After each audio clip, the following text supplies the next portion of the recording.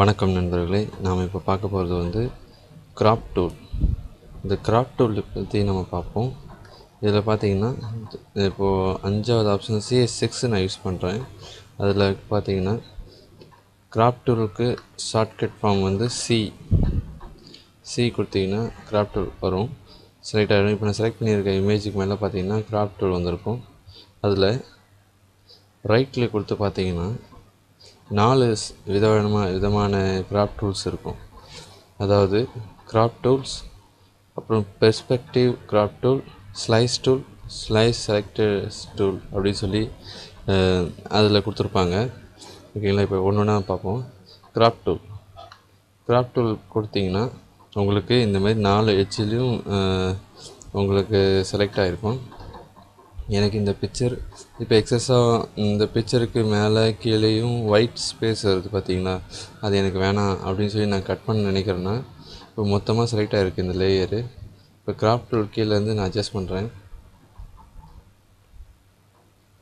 பாருங்கள், அட்ஜஸ்ட் பண்ணிக்கிறேன் 4 பக்கமும்.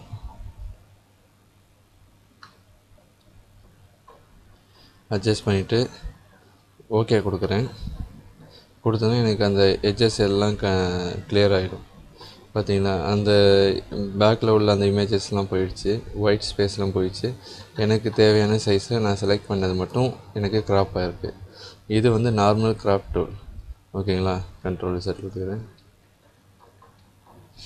இப்போது அதுலேயே மேலே ஒரு ஆப்ஷன் இருக்குது பார்த்தீங்களா, அன்கான்ஸ்ட்ரைன்டு அப்படின்னு ஒரிஜினல் ரேடியோ அப்படி கொடுத்துருக்கோம்.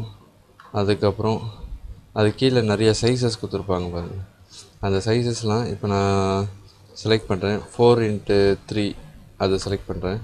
செலக்ட் பண்ணால் அதுக்கேற்ற மாதிரி அங்கே செலக்ட் ஆகிடும். 5x7 அதுக்கேற்ற மாதிரி செலக்ட் ஆகிடும். 16x9 பார்த்திங்கன்னா அதுக்கேற்ற மாதிரி செலக்ட் ஆகிடும்.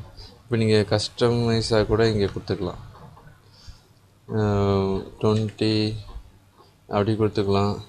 20x5 கொடுத்தீங்கன்னா அதுக்கேற்ற மாதிரி உங்களுக்கு கிராப் ஆகும். அந்த மாதிரி இப்போ நான் வந்து நார்மலாக அன்கன்டைனில் வச்சிடுறேன், அன்கான்ஸ்ட்ரைனில் வச்சிடுறேன். சரி, இப்போ கேன்சல் பண்ணிக்கிறேன். இப்போ இத்தனை விதமாக நம்ம கொடுத்துக்கலாம், கஸ்டமைஸாகவும் கொடுத்துக்கலாம். ஓகேங்களா, இப்போ அடுத்த டூலை பற்றி பார்ப்போம். அடுத்ததில் பெர்ஸ்பெக்டிவ் கிராப் டூல்னு சொல்லி ஒன்று கொடுத்துருக்காங்க. இதை பார்த்தீங்கன்னா இதுவும் அதே போல் தான். இப்போ நான் இங்கே செலக்ட் பண்ணுறேன் பாருங்கள். எனக்கு இவ்வளோ தூரம் செலக்ட் பண்ணியிருக்கேன். செலக்ட் பண்ணிட்டீங்கன்னா அந்த ஃபஸ்ட்டு பார்த்த கிராப் டூலுக்கும் இதுக்கும் என்ன வித்தியாசம்னா, அதில் செலக்ட் பண்ணிவிடுவோம். ஆனால் ஒரு சில இமேஜஸ் வந்து சைடாக திரும்பி இருக்கும், ஒரு சில இமேஜஸ் வந்து ஷேப் வித்தியாசமாக இருக்கும். ஆனால் அந்த மாதிரி டூல்ஸுக்கெல்லாம், அந்த மாதிரி இமேஜுக்கெல்லாம் கட் பண்ணணுன்னா நம்ம ஃபஸ்ட்டு யூஸ் பண்ண கிராஃப்ட் டூல் யூஸ் பண்ணால் கட் பண்ண முடியாது.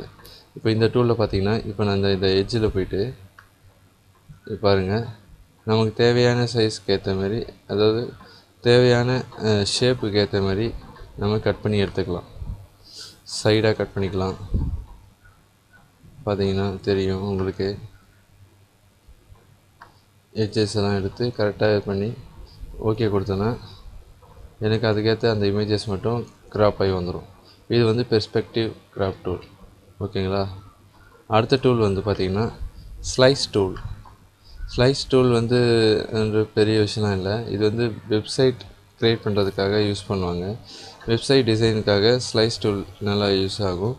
அதில் பார்த்திங்கன்னா இப்போ எனக்கு இந்த பார்ட் நான் கட் பண்ணுறேன், செலக்ட் பண்ணுறேன். அடுத்தது இந்த பார்ட் நான் செலக்ட் பண்ணிக்கிறேன். நம்ம 2ஆக செலக்ட் பண்ணியிருக்கோம். அதில் ஃபஸ்ட்டு செலக்ட் பண்ணது இங்கே இருக்குது, செகண்ட் செலக்ட் பண்ணது இங்கே இருக்குது. இப்போ நான் டபுள் கிளிக் தரேன் செலக்ட் அதில் URL கொடுத்துக்கலாம். URL கொடுத்துட்டு நம்ம அதுக்கேற்ற மாதிரி இமேஜஸ்ஸு யூஸ் பண்ணிக்கலாம். இப்போ நம்ம செலக்ட் பண்ணிட்ட பிறகு இப்போ இந்த இமேஜை நம்ம சேவ் பண்ணும்போது அது நம்ம எதெல்லாம் செலக்ட் பண்ணணுமோ அதுக்கேற்ற மாதிரி ஸ்லைஸ் பண்ணி கொடுத்துரும். பார்த்தீங்கன்னா சாம்பிள் காட்டுறேன். ஃபைல், சேவ் ஃபார் வெப்னு ஒன்று இருக்கும் பாருங்கள். அதுக்கு ஷார்ட்கட் ஃபார்ம் வந்து Alt Shift control S note பண்ணிக்கோங்க. ஆல்ட் ஷிஃப்ட் கண்ட்ரோல் எஸ் இதை சேர்த்து அழுத்துனீங்கன்னா உங்களுக்கு இந்த மாதிரி ஒரு பாப்பப் ஒன்று ஓப்பன் ஆகும். அதில் சேவ்னு கொடுத்தீங்கன்னா இப்போ நான் டெஸ்க்டாப்லேயே சேவ் பண்ணுறேன். ஒரு நேம் போட்டுக்கிறேன், ஒரு ஃபோல்டர் க்ரியேட் பண்ணிக்கிறேன். டெமோ அப்படின்னு ஒரு ஃபோல்டர் க்ரியேட் பண்ணி அது உள்ளே நான் டெஸ்ட்டுன்னு சொல்லி இந்த ஃபைலை க்ரியேட் பண்ணுறேன். இப்போ சேவ் ஆகிடுச்சு. இப்போ நான் இந்த ஒரு இமேஜை சும்மா செலக்ட் மட்டும் தான் பண்ணேன். ரெண்டுத்தையும் செலக்ட் பண்ணிவிட்டு சேவ் ஃபார் வெப்பு கொடுத்து பார்த்தீங்கன்னா டெஸ்க்டாப்பில் ஒரு டெமோன்னு ஒரு ஃபோல்டர் இருக்குது, அதை கிளிக் பண்ணுறேன். அது ஆட்டோமேட்டிக்காக இமேஜஸ்ன்னு சொல்லி ஒரு ஃபோல்டர் க்ரியேட் பண்ணிவிட்டு நீங்கள் அது உள்ளே போய் பார்த்தீங்கன்னா உங்களுக்கே தெரியும். நம்ம இமேஜஸில் உள்ள ஒவ்வொரு பார்ட்டையும் தனித்தனியாக பிரித்து கொடுத்துருக்கோம். நம்ம இங்கே செலக்ட் பண்ணியிருந்தோம், அதை பிரிச்சிருச்சு. அப்புறம் கீழே செலக்ட் பண்ணியிருந்தோம், அதையும் பிரிச்சிருச்சு. பார்த்தீங்கன்னா உங்களுக்கு நல்லா தெரியும். இந்த மாதிரி தான் ஸ்லைஸ் டூல் யூஸ் ஆகுது.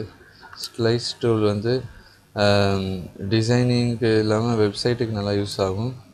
அதுக்கப்புறம் கிராப் டூல் வந்து நம்ம பார்த்ததுபடி தான். கிராப் டூல் மேலே நம்ம தேவையான இடத்த செலக்ட் பண்ணி, அதாவது ஒரு பார்ட் ஒரு பிக்சரை ஒரு ஒரு மொத்த ஒரு பிக்சர்லேருந்து ஒரு ஸ்மால் ஒரு பார்ட்டை நம்ம கட் பண்ணி எடுக்கிறதுக்கு கிராப் டூல் யூஸ் ஆகும். இந்த மாதிரி தாங்க நம்ம கிராப் டூல் எல்லா டூலும் யூஸ் பண்ணிக்கலாம். இந்த வீடியோ பிடிச்சிருந்தால் லைக் பண்ணுங்கள், சப்ஸ்கிரைப் பண்ணுங்கள். தேங்க்யூ ஃபார் வாட்சிங்.